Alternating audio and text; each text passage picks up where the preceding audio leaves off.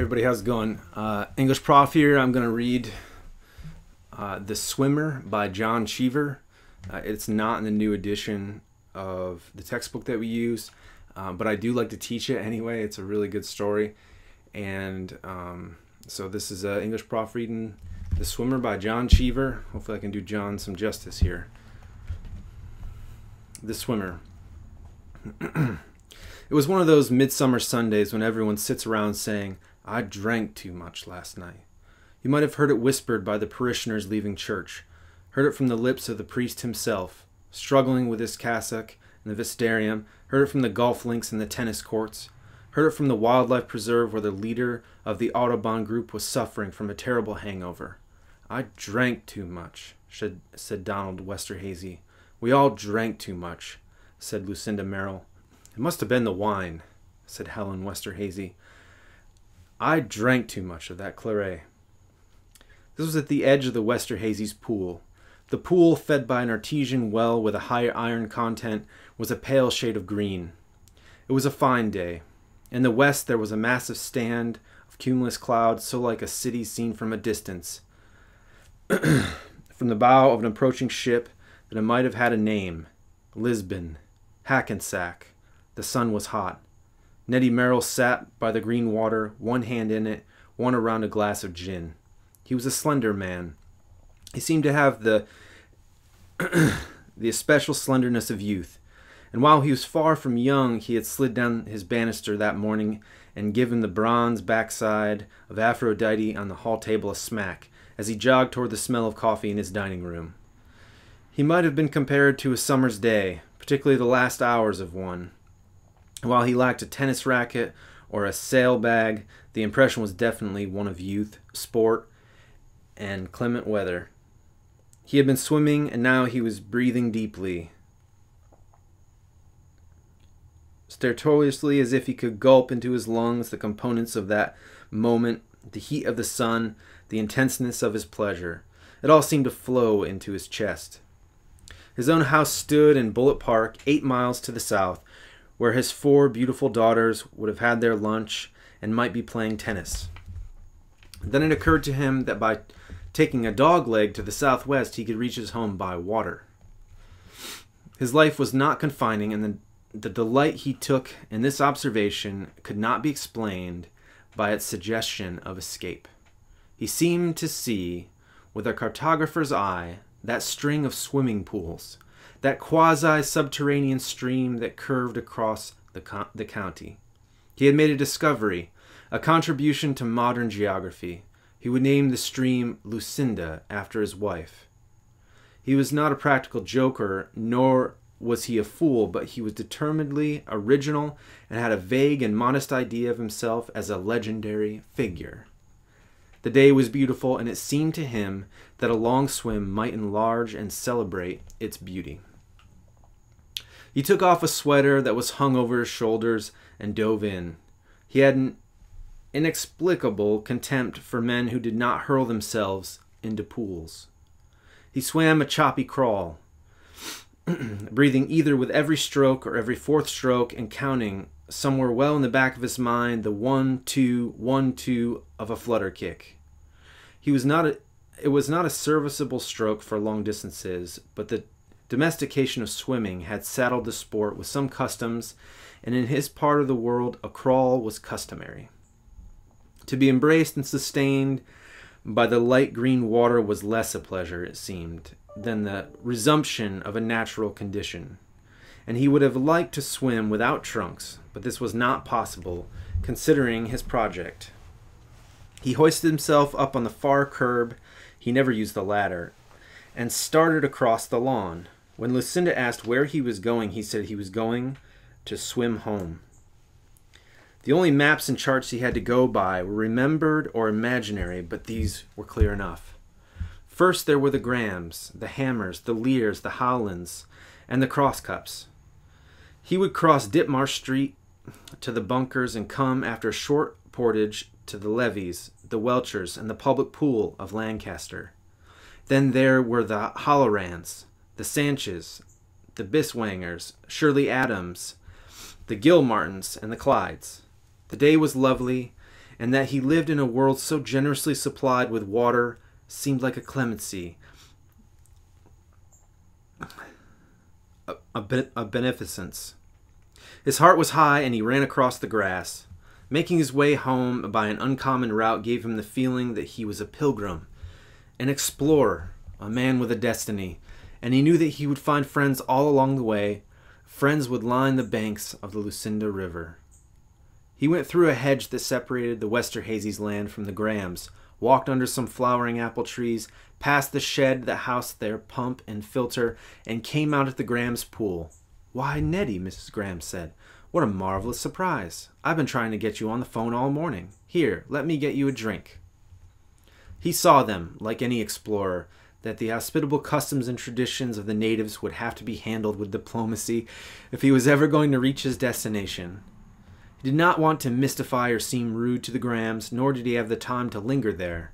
He swam the length of their pool and joined them in the sun, and was rescued a few minutes later by the arrival of 2 carloads of friends from Connecticut. During the uproarious reunions, he was able to slip away. He went down by the front of the Grahams' house, stepped over a thorny hedge, and crossed a vacant lot to the Hammers. Mrs. Hammer, looking up from her roses, saw him swim by, although she wasn't quite sure who it was. The Lears heard him splashing past the open windows of their living room. The Howlands and the Crosscups were away. After leaving the Howlands, he crossed Ditmarsh Street and started for the bunkers, where he could hear, even at that distance, the noise of a party. The water refracted the sound of voices and laughter and seemed to suspend it in midair.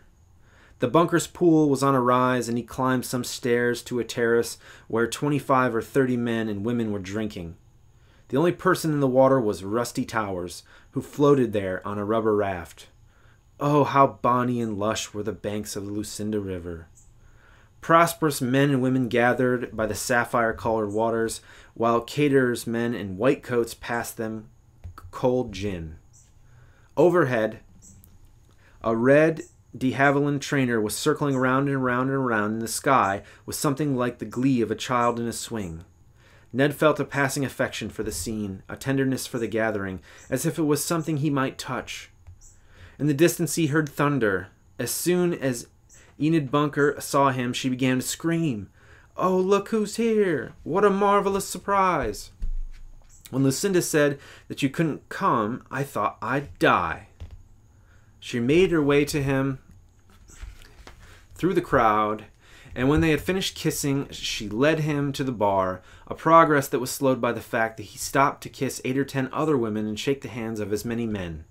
A smiling bartender he had seen 100 parties gave him a gin and tonic, and he stood by the bar for a moment, anxious not to get stuck in any conversation that would delay his voyage. When he seemed about to be surrounded, he dove in and swam close to the side to avoid colliding with Rusty's raft. At the far end of the pool, he bypassed the Tomlinsons with a broad smile and jogged up the garden path. The gravel cut his feet, but this was the only unpleasantness. The party was confined to the pool, and as he went toward the house, he heard the brilliant, watery sound of voices fade, heard the noise of a radio from the bunker's kitchen, where someone was listening to a ball game. Sunday afternoon. He made his way through the parked cars and down the grassy border of their driveway to Alewives Lane. He did not want to be seen on the road in his bathing trunks, but there was no traffic, and he made the short distance to the Levy's driveway, marked with a private property sign and a green tube for the New York Times. All the doors and windows of the big house were open, but there were no signs of life. Not even a dog barked. He went around the side of the house to the pool and saw that the Levys had only recently left. Glasses and bottles and dishes of nuts were on the table at the deep end, where there was a bathhouse or gazebo, hung with Japanese lanterns. After swimming the pool, he got himself a glass and poured a drink. It was his 4th or 5th drink, and he had swum nearly half the length of the Lucinda River. He felt tired, clean, and pleasant at that moment to be alone, pleased with everything. It would storm. The sand, a cumulus cloud, that city, had risen and darkened, and while he sat there he heard the percussiveness of thunder again. The de Havilland trainer was still circling overhead, and it seemed to Ned that he could almost hear the pilot laugh with pleasure in the afternoon. When there was another peal of thunder, he took off for home. A train whistle blew, and he wondered what time it had gotten to be. 4? 5? He thought of the provincial station at that hour, where a waiter, his tuxedo concealed by a raincoat, a dwarf with some flowers wrapped in newspaper, and a woman who had been crying would be waiting for the local. It was suddenly growing dark. It was that moment when the pin-headed birds seemed to organize their songs into some acute and knowledgeable recognition of the storm's approach. Then there was a fine noise of rushing water from the crown of an oak at his back, as if a spigot there had been turned. Then the noise of fountains came from the crowns of all the tall trees. Why did he love storms? What was the meaning of his excitement when the door sprang open and the rain wind fled rudely up the stairs? Why had the simple task of shutting the windows of an old house seemed fitting and urgent? Why did the first watery notes of a storm wind have for him the unmistakable sound of good news, cheer, glad tidings?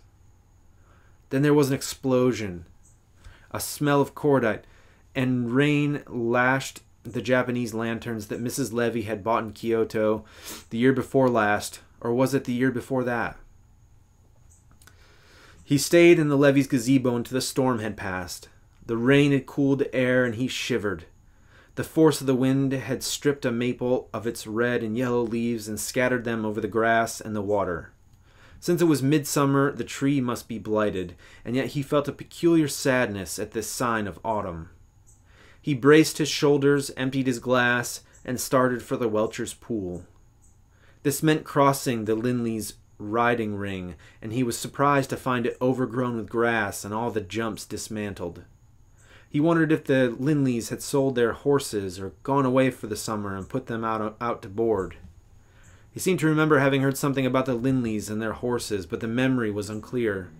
On he went, barefoot through the wet grass to the Welchers', where he found their pool was dry. This breach in his chain of water disappointed him absurdly, and he felt like some explorer who seeks a torrential headwater and finds a dead stream. He was disappointed and mystified. It was common enough to go away for the summer, but no one ever drained his pool. The Welchers had definitely gone away. The pool furniture was folded, stacked, and covered with the tarpaulin. The bathhouse was locked. All the windows of the house were shut, and when he went away to the driveway in front, he saw a for sale sign nailed to a tree. When had he last heard from the Welchers? When, that is, had he and Lucinda last regretted an invitation to dine with them? It seemed only a week or so ago. Was his memory failing?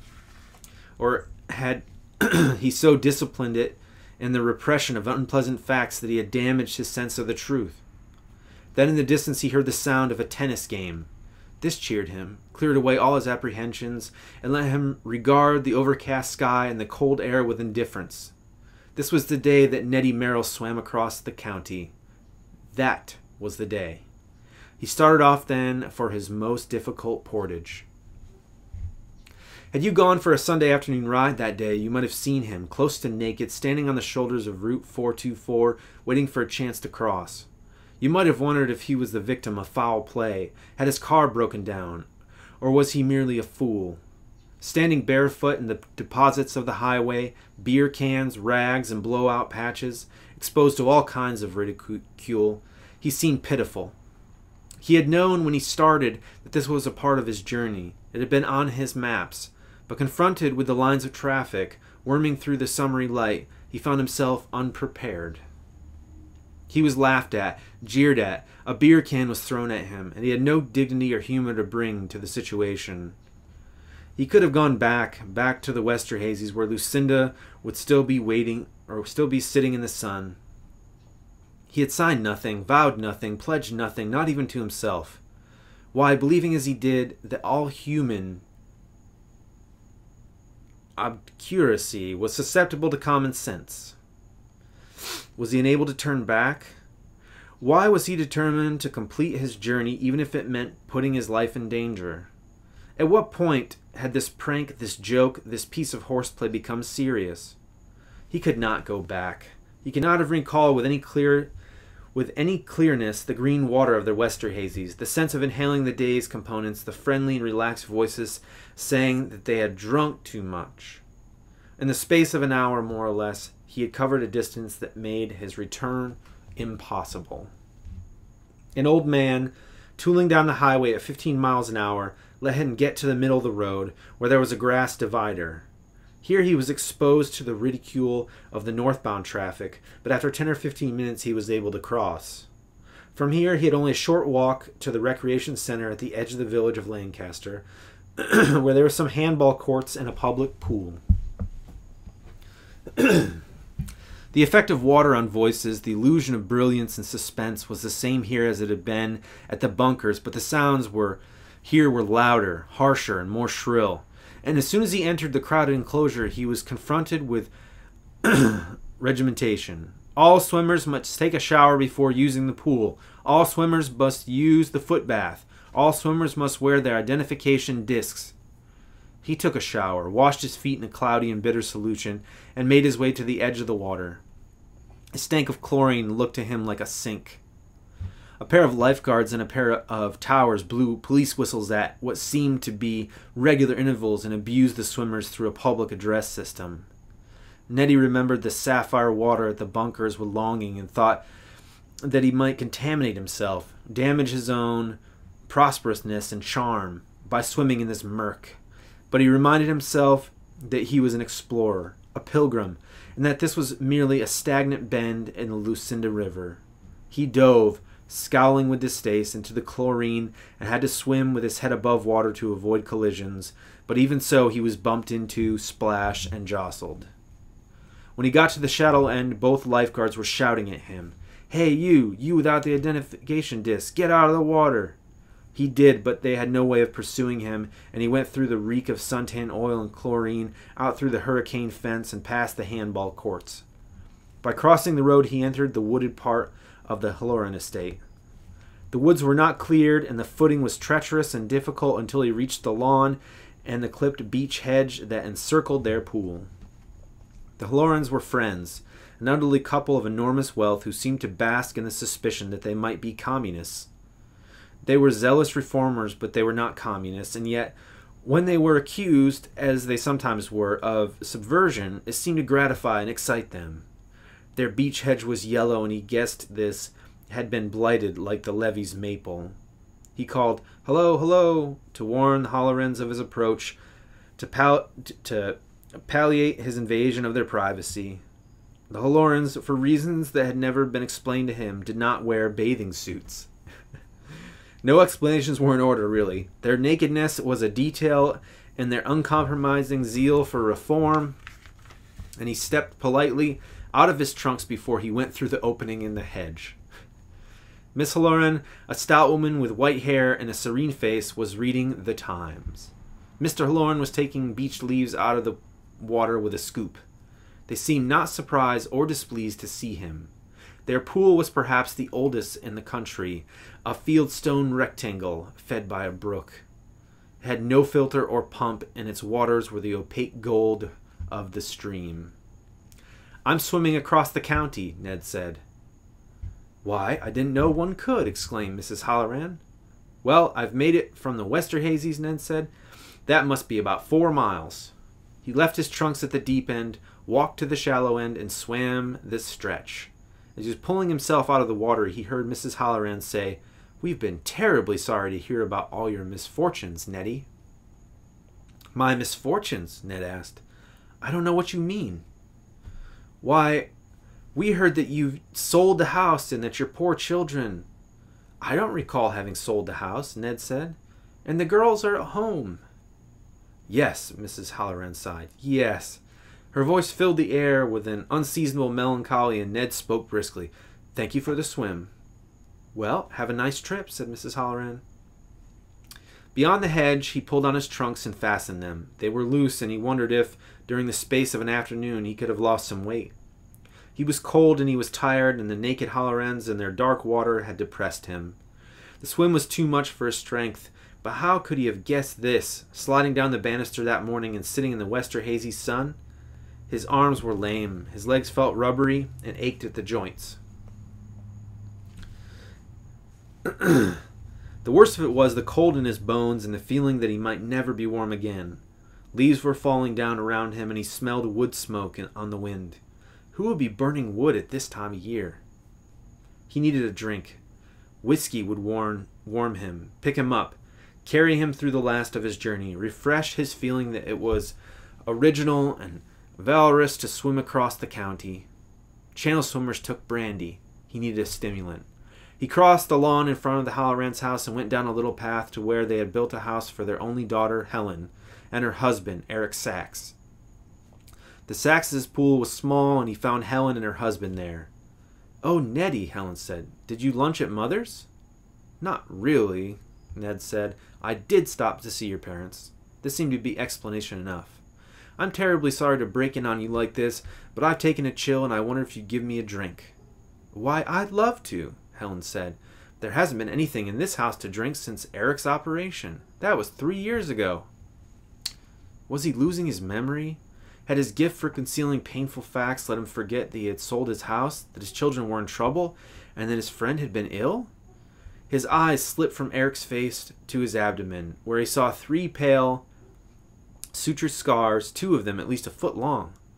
Gone was his navel, and what, Nettie thought, would the roving hand, bed-checking, one's gifts at 3 a.m., make of a belly with no navel, no link to birth, this breach in the succession?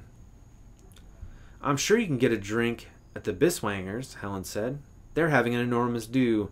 You can hear it from here. Listen."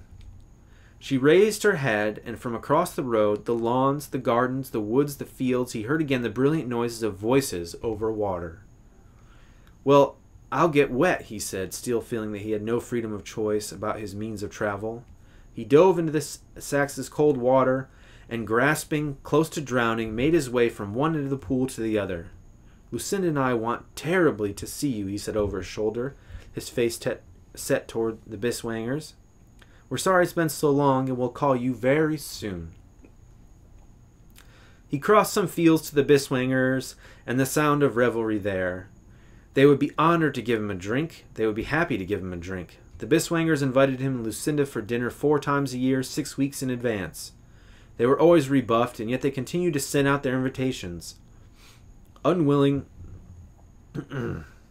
to comprehend the rigid and undemocratic realities of their society. They were sort of people who discussed the price of things at cocktails, exchanged market tips during dinner, and after dinner told dirty stories to mix company. They did not belong to Nettie's set. They were not even on Lucinda's Christmas card list. He went toward their pool with feelings of indifference, charity, and some unease, since it seemed to be getting dark and these were the longest days of the year. The party, when he joined it, was noisy and large. Grace Biswanger was the kind of hostess who asked the optometrist, the veterinarian, the real estate dealer, and the dentist. No one was swimming, and the twilight reflected on the water of the pool had a wintry gleam. There was a bar, and he started for this. When Grace Biswanger saw him, she came toward him, not affectionately, as he had every right to expect, but velociously. "Why, this party has everything," she said loudly, "including a gate-crasher." She could not deal him a social blow. There was no question about this, and he did not flinch. "As a gate-crasher," he asked politely, "do I rate a drink?" "Suit yourself," she said. "You don't seem to pay much attention to invitations." She turned her back on him and joined some guests, and he went to the bar and ordered a whiskey. The bartender served him, but he served him rudely. His was a world in which the caterer's men kept the social score, and to be rebuffed by a part-time barkeep meant that he had suffered some loss of social esteem. Or perhaps the man was new and uninformed. Then he heard Grace at his back say, "They went for broke overnight, nothing but income, and he showed up drunk one Sunday and asked us to loan him $5,000. She was always talking about money. It was worse than eating your peas of a knife. He dove into the pool, swam its length, and went away. The next pool on the list, the last but 2, belonged to his old mistress, Shirley Adams. If he had suffered any injuries at the Biswangers, they would be cured here. Love, sexual roughhouse, in fact, was the supreme elixir, the painkiller, the brightly colored pill that would put the spring back into his step, the joy of life in his heart. They had an affair last week, last month, last year. He couldn't remember. It was he who had broken it off. His was the upper hand, and he stepped through the gate of the wall that surrounded her pool with nothing so considered as self-confidence. It seemed in a way to be his pool, as the lover, particularly the illicit lover, enjoys the possessions of his mistress with an authority unknown to holy matrimony. She was there, her hair the color of brass, but her figure at the edge of the lighted cerulean water excited in him no profound memories. It had been, he thought, a light-hearted affair, although she had wept when he broke it off. She seemed confused to see him, and he wondered if she was still wounded. Would she, God forbid, weep again? "What do you want?" she asked. "I'm swimming across the county." "Good Christ, will you ever grow up?" "What's the matter?" "If you've come here for money," she said, "I won't give you another cent." "You could give me a drink." "I could, but I won't. I'm not alone." "Well, I'm on my way." He dove in and swam the pool, but when he tried to haul himself up onto the curb, he found that the strength in his arms and shoulders had gone, and he paddled to the ladder and climbed out. Looking over his shoulder, he saw in the lighted bathhouse a young man. Going out onto the dark lawn, he smelled chrysanthemums or marigolds, some stubborn autumnal fragrance on the night air, strong as gas. Looking overhead, he saw that the stars had come out. But why should he seem to see Andromeda, Cepheus, and Cassiopeia? What had become of the constellations of midsummer? He began to cry. It was probably the first time in his adult life that he had ever cried, certainly the first time in his life that he had ever felt so miserable, cold, tired, and bewildered. He could not understand the rudeness of the caterer's barkeep or the rudeness of the mistress who had come to him on her knees and showered his trousers with tears. He had swum too long, he had been immersed too long, and his nose and his throat were sore from the water. What he needed then was a drink, some company, and some clean, dry clothes. While he could have cut directly across the road to his home, he went on to the Gilmartins' pool. Here, for the first time in his life, he did not dive, but went down the steps into the icy water and swam a hobbled side-stroke that he might have learned as a youth. He staggered with fatigue on his way to the Clydes and paddled the length of their pool, stopping again and again with his hand on the curb to rest. He climbed up the ladder and wondered if he had the strength to get home. He had done what he wanted. He had swum the county. But he was so stupefied with exhaustion that his triumph seemed vague. Stooped, holding on to the gatepost for support, he turned up the driveway of his own house. The place was dark. Was it so late that they had all gone to bed? Had Lucinda stayed at the Westerhazys for support? Had the girls joined her there or gone someplace else? Hadn't they agreed, as they usually did on Sunday, to regret all their invitations and stay at home? He tried the garage doors to see what cars were in, but the doors were locked, and the rust came off the handles onto his hands. Going towards the house, he saw that the force of the thunderstorm had knocked one of the rain gutters loose. It hung down over the front door like an umbrella rib, but it could be fixed in the morning. The house was locked, and he thought that the stupid cook or the stupid maid must have locked the place up until he remembered that it had been some time since they had employed a maid or a cook. He shouted, pounded on the door, tried to force it with his shoulder, and then, looking in at the windows, saw that the place was empty. Again, that's the Swimmer by John Cheever, written in 1964. Definitely one of my favorite stories to teach in English class as a professor, and one of my favorite lines that I'll share with you now that I'm done reading. I will find it in just one moment.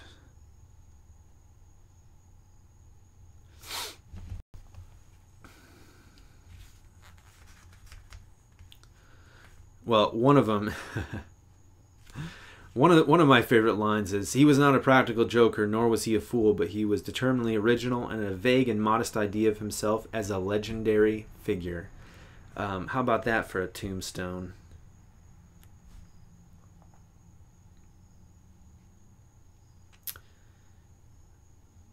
Okay. Yes, okay. My favorite line by far in this entire story is, "He had an inexplicable contempt for men who did not hurl themselves into pools." Thank you very much for joining English Prof, reading John Cheever's The Swimmer. Hopefully I did John a service by reading it. Thank you very much. Have a good night.